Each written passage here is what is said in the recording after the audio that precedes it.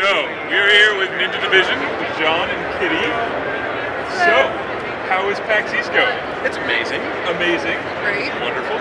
Perfect. Alright, so what's new with Ninja Division? Well, aside from having a big swanky booth and a lot of space to play and hang out, we have Forgotten King being delivered like in literally a week from China. It's going to show up on American shores. So we actually taken the opportunity to let people play, try out the new game, try out the cooperative mode, kind of get into it. We're taking a few pre-orders here and there so we get some people to, who missed their chance at the Kickstarter to get some copies of their own. Yeah.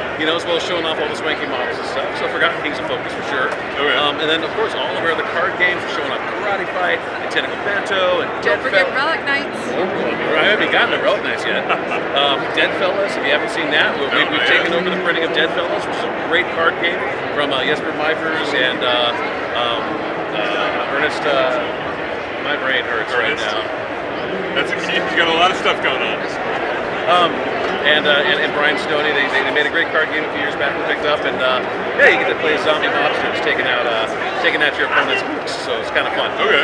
And we're doing demos of Relic Nights here too, so that's been picking up steam for us, having a great time, and yeah, having a great show with that. That's excellent. Okay, so what you're finishing up Forgotten Kings, right? What's the next for Super Dungeon Explorer?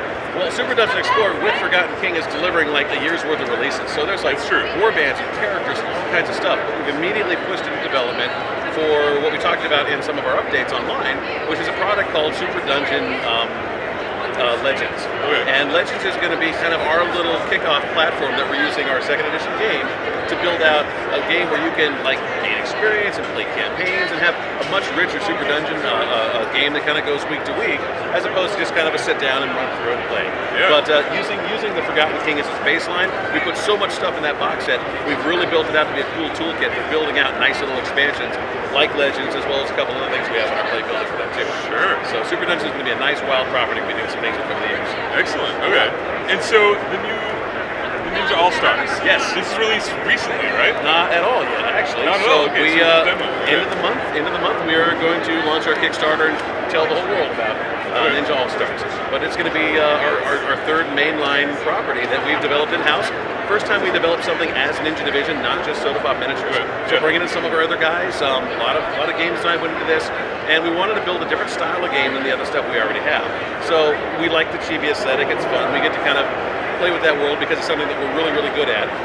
But also we wanted to build a game that really carried players from game to game to game to give them a reason to come back and play week over week. And in this game, we build a whole tiny little clan of ninja after some of our different varied clans that come in the game. And then in that, your guys get to gain experience and they get to learn cool skills and abilities. And so you take them from game to game, building more power as you go. And it's really fun to have that progressive gameplay sort of integrated into sort of the larger scope of play. It's very competitive. It's a lot of fun. As you said, Kickstarter at the end of the month? Kickstarter starts at the end of the month, yeah. Excellent. Okay.